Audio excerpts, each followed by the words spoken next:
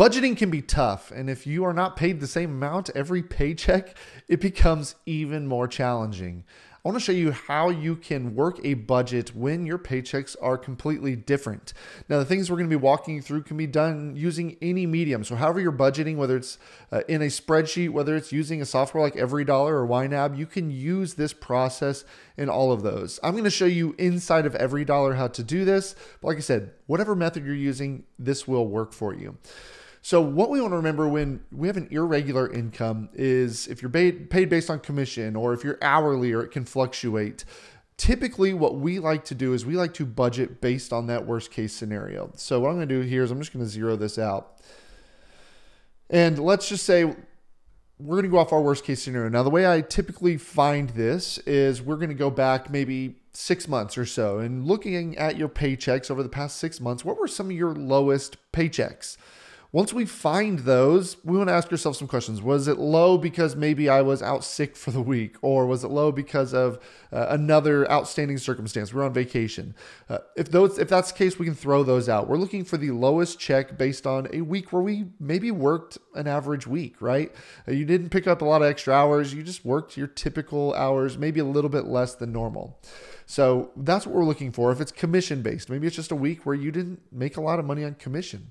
Whatever that may be, let's find that lowest week. And I don't go too far back. I usually go every 6 months and just look back 6 months. And that's just because if you go back too far, there's a lot of other factors. Maybe you've just been selling a lot better. Maybe you've gotten more primed, or your pipeline's grown, and so you're able to sell and make that commission a lot more easily. All right, so let's go ahead and plan that out. So we're going to come in here, and we are going to just say maybe your lowest paycheck was $2,000 and you get it twice a month.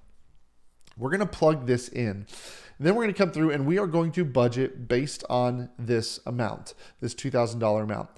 Now, I'm not going to go through each line item. If you need some help on the actual budgeting side of how to create your budget with entering your planned expenses and all that, we got plenty of videos that will walk you through that. What I really want to hit on is what to do with these irregular checks. Now, once you have planned out your budget, our goal here is to get this to be a zero-based budget. I'm just going to see if I can knock out. I probably have a really high expense, a couple really high expenses in here that I can just quickly pull out that will, let's just knock this. I'm just going to take out the mortgage just for the sake of, we want this to be a zero-based budget. So once we get this nice little check mark, okay, we have budgeted on our $4,000 income. We have planned every dollar out. Now, here's the beauty is when you get your paycheck, when that transaction comes in, whether it's in plus or not, let's say you get your check and it's $2,500.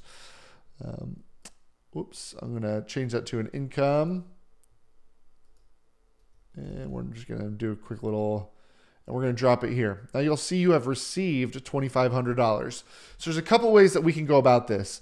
Because we have planned our budget out to the dollar, we can take this $500 and throw it toward our goals. If you're trying to build savings, if you're trying to pay down debt, whatever you're working on, we could take this $2,500 and we can funnel it that way. The other thing we can do is we can actually come in here and just change the planned amount. Now, the reason I might do this is so that I can purposefully come through here and put that $500 towards something. If it's going to be the emergency fund, I can come in here and plug in the $500. If you have a repair, if you are wanting to spend a little bit more money on restaurants, maybe you cut your restaurant budget way, way down and you're like, I would like to funnel a little bit more back towards that lifestyle, whatever that may be, that's what we're going to do. And by changing the planned amount to match it, then I can actually come through and plug it away. It's not necessary. Again, if I'm going to just put $500 in savings, I don't necessarily have to put it in the planned amount. But if you're using funds, it's going to throw off your fund balance if you don't. And so that's why I go about it this way. The other way you would do it is if you didn't. So let's just say we're going to put $500 into the emergency fund and I don't change the planned amount. I would want to come down here to the emergency fund and I would want to add an income line of $500 because we're adding $500 into that emergency fund. So now we can see that we have $2,500 instead of $2,000 that we had before, and we are balanced out still. Okay, odds are you're not going to make less. If you do, let's just say the check comes in, it's only $1,800. You may have to come through and make some $200 cuts, right?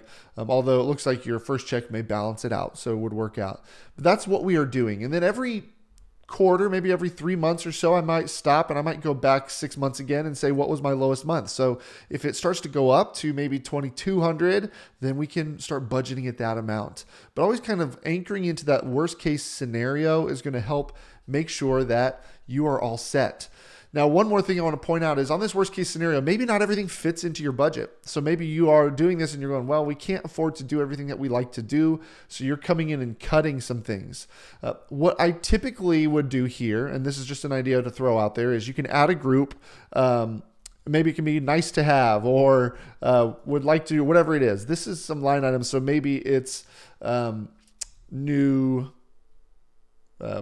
shoes or something for whoever, or restaurants, date night. I don't know what it is. I'm kind of coming up with something off the fly. But if there's some things that don't quite fit in, you come through and you have to scrape it all down.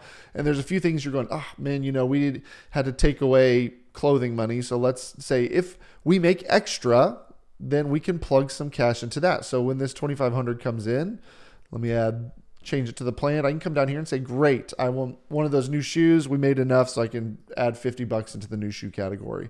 I can add whatever it is down here. So it's almost this filler category. When you do make more than what you thought you might, or your worst month, you can have some things ready to go that you can fund, and then you can do those. All right. Budgeting can be tricky. And so really the key is here, just give yourself some grace, give yourself some wiggle room. There is no such thing as a perfect budgeting software. There's going to be nuances that you're going to have to try and figure out and kind of work around. If you're working in EveryDollar and trying to figure this whole thing out, we have a free Facebook group that we'll link in the description below. Join us there. It's a great place to get some support.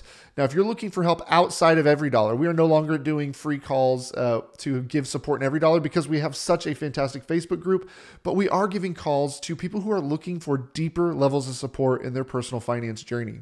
You are likely budgeting for a reason, and you're trying to solve a problem in your finances, and that's where our team of coaches come in. We would love to meet you and see if working with us can help propel you towards those financial goals that you're trying to accomplish. In the description below is a link to get connected with one of our coaches. It's a free call to unpack what you're doing and see how we might best help you.